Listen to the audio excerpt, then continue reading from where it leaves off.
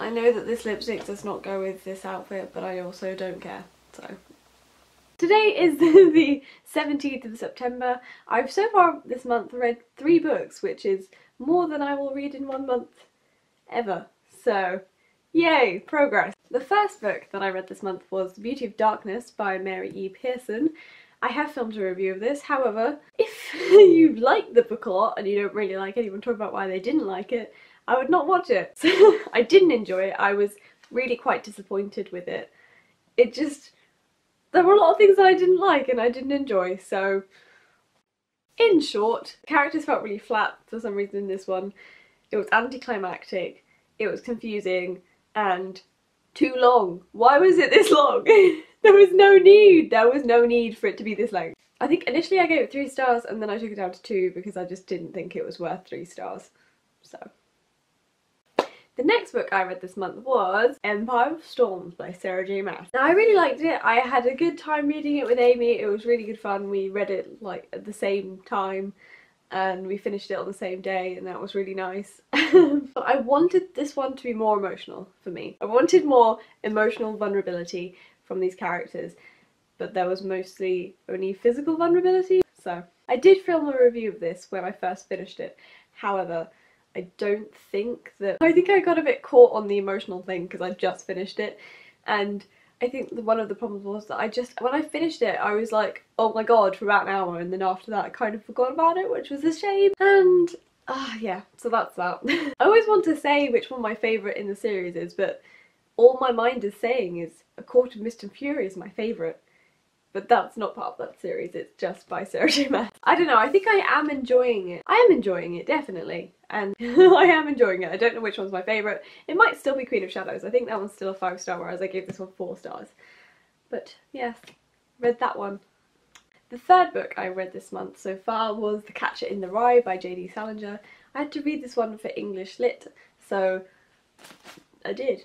It was important. And we're studying it at the moment, and I have mixed feelings about this one actually, because I don't think I particularly enjoyed it as a story or just a novel that I would just read. I don't like Holden and I don't really like the plot. It did feel like nothing happened. However, when we go through it in class and analyse it, then I really enjoy it a lot more, and I can appreciate that J.D. Salinger is a really good writer. So I like that, and I don't mind working on it. However, just as a story, it's not really something that I enjoyed.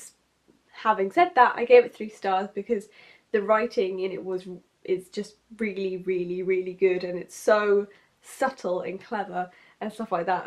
I really like that. However, if you're looking to read this in not an analytical way, I don't think you'd enjoy it. I don't know, because it's a classic and I can't really give a review for a classic. It's not a classic that I'll be like, here, read this, everyone, because I don't think there's enough like accessible layers to enjoy it on a surface level, if you know what I mean. Because things like Pride and Prejudice, or maybe Lady Chatterley's Lover, stuff like that, or Great Gatsby, there's a definite, like, the plot is very, very plot-like. It's quite traditional in that sense, whereas if you read this without analysing it and thinking about all the under subtexty bits, I think you won't enjoy it as much as you might if you read The Great Gatsby and stuff like that, if you know what I mean.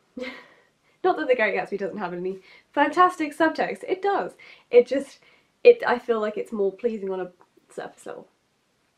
So there we go. I hopefully will read another 4 books by the end of the month because I need to. I need to read The Kite Runner, I need to read SPQR, and I want to read Crooked Kingdoms, so I'm rereading Six of Crows at the moment. And I'm also reading Purple Hibiscus because Max from Well Done Books is running a read-along, and it's basically just read all of Chimamanda Ngozi Adichie's books by the end of the year. So, and I've never read any of her books, and I've always wanted to, but I've been a bit nervous about it. So I was really pleased that when he announced that read along, because I was like, I'll do it this time, I'm gonna do it. So, and I'm actually really enjoying Purple Hibiscus. So yay! Those are the books you should probably see by the end of the month. I'm not really sure. We'll see. Thank you for watching, I hope you have a nice day, and I shall see you later. Goodbye.